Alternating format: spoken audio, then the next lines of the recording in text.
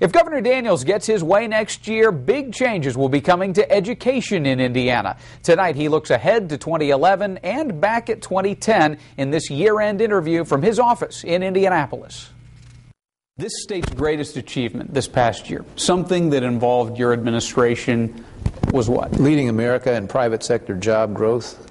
Every month this year, we were first or second or third. It does say something about Hoosier workers, about the business climate in the state, about the fact that we kept taxes down while everybody else was raising them. Does that explain it? I mean, or is there something more than the tax climate? Road building's a big part of it.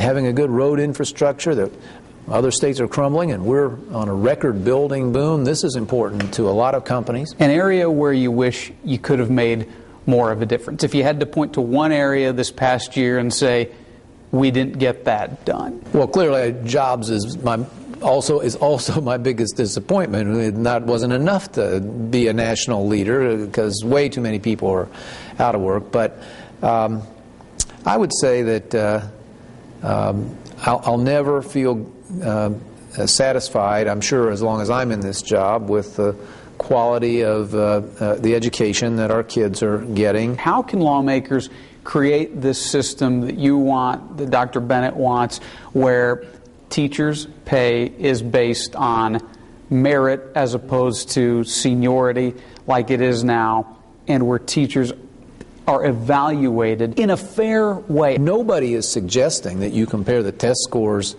at a wealthier school, let's say, to a failing school. What we seek to measure is the growth, and we can now do this. It takes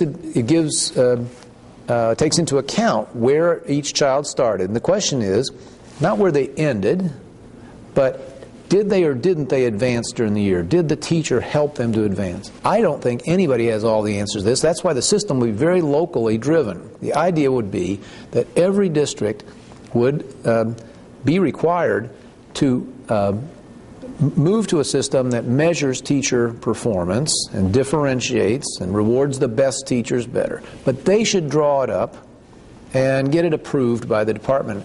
I look forward to our having maybe dozens of different approaches, and over time we'll learn which one is the very most accurate and the very most fair. Can you understand why some people think you're putting too much of the onus on the teachers here? I think the biggest factor in whether a kid's going to learn is what kind of a home he comes from. Does he come from a home that's stable, where both parents are, or at least one of the parents is gainfully employed, where that love of education and learning is fostered? And that is something that, as a conservative, I'd guess you would say government can't ever do anything about that. By the way, that's the reason I only support measuring growth.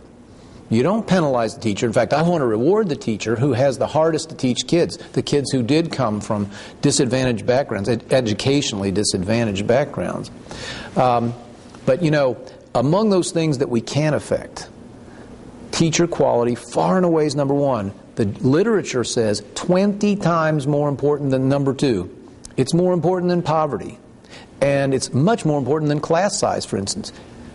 The data is very conclusive. You put a great teacher in front of a big class, they'll learn. Put a poor teacher in front of a small class, and they won't. I want this to be a very pro-teacher bill. I think it's so unfair that we don't pay the best teachers, or the teachers who take on those most difficult classrooms, more for what they're doing. We love teachers, and we appreciate that of those things the system can work on, they are the most important part.